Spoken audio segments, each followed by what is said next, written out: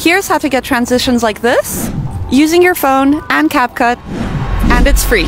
Step 1, filming. When you're filming, you're gonna do a movement that we call the whip pan. You basically just whip your camera in on the subject and whip it back out. And you do the same movement for your next scene. Shout out to my husband for filming this for me. Step 2, editing. Open a new project in CapCut. Import your clips. For your first clip, you're gonna scroll to right as you do the whip movement, click on split, and delete that second half of that clip. Now for your second clip, you're gonna do the same thing. You split right as you do the whip movement, delete that first half, and then that'll be your transition. And you repeat the same thing for your next clips. You should have smooth and seamless transitions like this. And finally, to make your transition even better, step 3 is sound design. A fast way to do this on CapCut is to click on sounds, type in whoosh or swish, have a listen to the different sound effects that they have, and when you've chosen, click the plus button. And your audio clip should appear like this. Drag that audio clip to your transition, and there you have your whip pan transition. That's it for today. Thanks for watching. Bye!